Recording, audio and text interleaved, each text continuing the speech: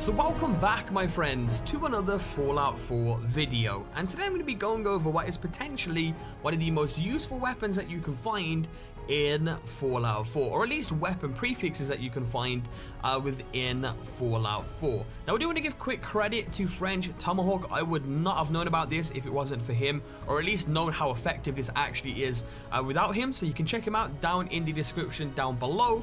And let's get straight into this. So the weapon we are going to be taking a look at here today is the Kneecapper Auto Pipe Rifle, and damage is not what you're looking for here. What you are looking for though is the legendary prefix that, in my opinion, is really powerful and one of the most useful legendary prefixes in the game, which is Kneecapper, which provides 20% chance to cripple the target's leg.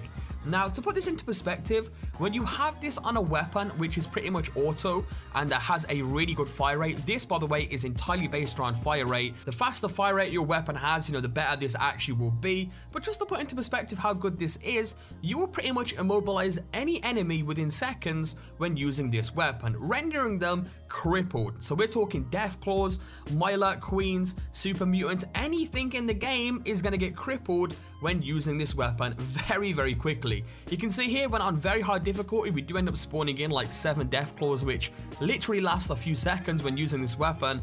And once again, it's not really based on damage. This weapon is used to cripple your enemies and then finish them off with a different weapon. So once you've crippled an enemy within seconds of using this weapon, you can then switch to a different weapon and finish them off that way. You can see in the video the weapon I do end up switching to is an explosive damage shotgun. Once again, probably being one of the most sought after legendary weapons in the game. You can see in the background how much damage this explosive shotgun actually does here, but in general, the Kneecapper legendary prefix really is one of the most useful ones you can have, especially on those harder difficulties, and it's something that I personally overlook completely when going through my first 2 playthroughs on the game. So how do you get a weapon like this, or how do you get the Kneecapper on certain weapons? And this, of course, is through legendary enemies. Once again, this isn't really specified to one weapon. In my opinion, once again, it is better on the Auto Pipe Rifle just for effectiveness. Once again, we're not looking for damage here. For the fire rate, for the ammo type, and just in general, pipe, weapons in the game are a lot easier to get from legendary enemies than other weapons in the game.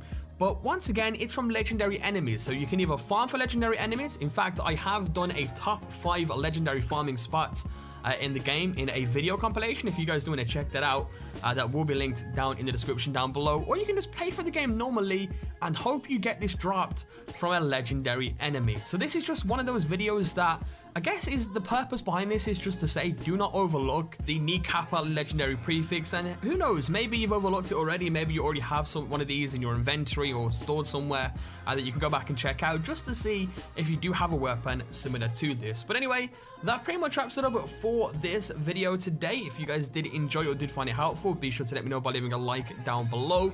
Subscribe if you guys are new around. We do top 5s, top 10s on Fallout rare weapons, armor, and many more that I'm sure you guys will enjoy if you do enjoy Fallout 4. But anyway, once again, hope you enjoyed, and I'll catch you guys next time with a brand new video. Peace out.